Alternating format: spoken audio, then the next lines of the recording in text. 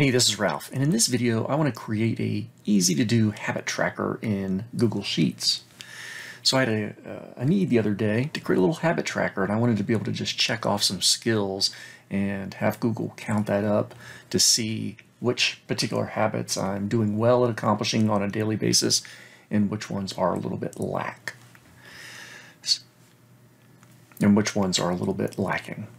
So let's see. I'm just going to go ahead and I'm already logged into Google Drive, of course, and I'm going to jump right into a new Google Sheet. And let's zoom in on this. Make it nice and chunky. There we go. Now, of course, lots of opportunities for how you want to set this up.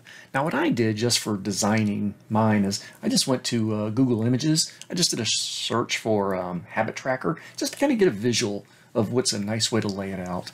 And you'll get plenty of ideas that way for sure. But I started off just by having a habits list over here, and I'll just say habit 1. We'll put in some habits there. Now in the B column, this is where I wanted to have the count, because I wanted to be able to count the number of times I was doing this habit right here in this column. And then in column C and on, add the days. I'll just do day 1 through day 6. For mine, I did a 2-week period because I want to see if I can hit all of these habits multiple times over a 2-week period. You could do 30 days, 60 days, or just a few days, depending on what they are. So now I've got my habit list. Bring this a little bit over. I want to go and easily insert a bunch of check marks into all these cells. Oh, before doing that, I am going to just adjust the height of these rows. And then I'll go ahead and adjust the width of these columns, make them a little bit more square-shaped. Now I'm going to select the cells that are ultimately going to contain my checkboxes and head over to the Insert menu. And checkbox is an option down there. Perfect. Well, that was painfully easy. And now we've got little boxes that we can check and uncheck. However, just checking the boxes isn't helpful enough. I also want to be able to count them. Now, checkboxes in Google Sheets, in fact, in the same in all areas, it's a true and false Boolean, just true or false, basically. So we just need to count the number of true scenarios. So in the count cell, I'm going to write equals count if. The range in question will be the range of cells for the first habit, comma. The criteria that I actually want to count is true. Now notice I'm not putting the word true in quotation marks here. That's because if we use quotation marks, it's a literal string. We're actually looking for the word true. But the true value without the quotes, it'll be a Boolean. So I'm counting the range, in my case, C2 through H2, to see if there are any true responses. And when I press enter, I have a 0. I'm going to take a moment, just go ahead and select these cells. And I will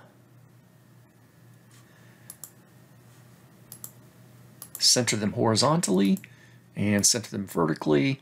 And let's see, let's go ahead and make the font a little bigger. Well, we should be able to test. So if I start to check the boxes, we'll see that my count is counting appropriately. Once that looks good, I'll just autofill that count, and so now my other habits can count.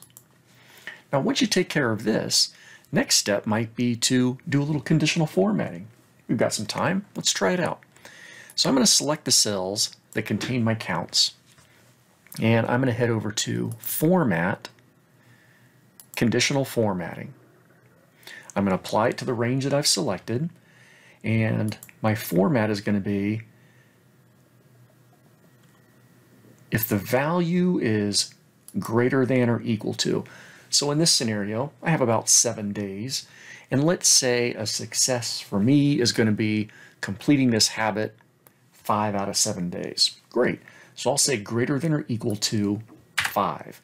And if that's the case, I am going to put in a green fill and a dark green text.